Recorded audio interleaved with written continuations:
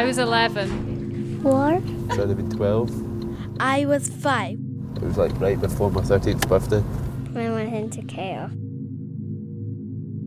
All grown up now, feel so free, loving life with my kids, my wee family.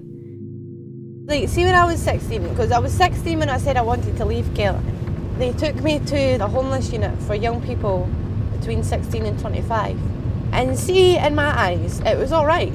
But see, when you live in it, it's a totally different experience. Big magical cuddles from my wee boy, eyes sparkling full of mischievous joy. When you're in your house, like on your own, not staying on your own, but on your own, you at least know like somebody's coming home at some point. But when you're on your own, living on your own, like there isn't really anybody coming home or will be home later on, if you know what I mean. Because the mines wasn't a bad experience. Like leaving was a struggle, and I had supports and stuff. The mines wasn't a bad experience. Cute gummy smiles from my baby girl, looks of butter wouldn't melt, it would sizzle. I don't know, I kind of regret it now, leaving, because you take everything for granted. You would come in at 6 o'clock or 5 o'clock and you'd have your meal there, and you don't really think of anything like electric or gas or money for food. Emotional baggage still holds on tight, but I found someone to help as I found Mr. Right. My head was all over the place because I wasn't in care anymore, you know. I was in my own house, but I didn't feel like my own house because I didn't know anything that was going on with it.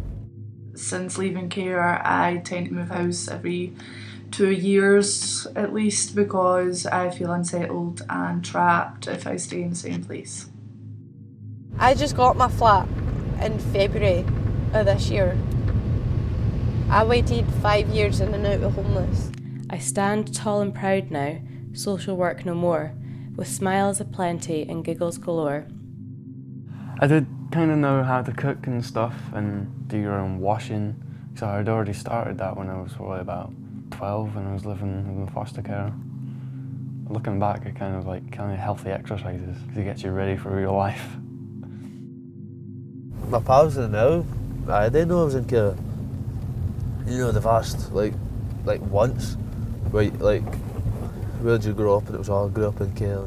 But that was it. There was always someone there. And then when you leave care, there's no one, you know. If you move into your own place, it's your own place, you're by yourself.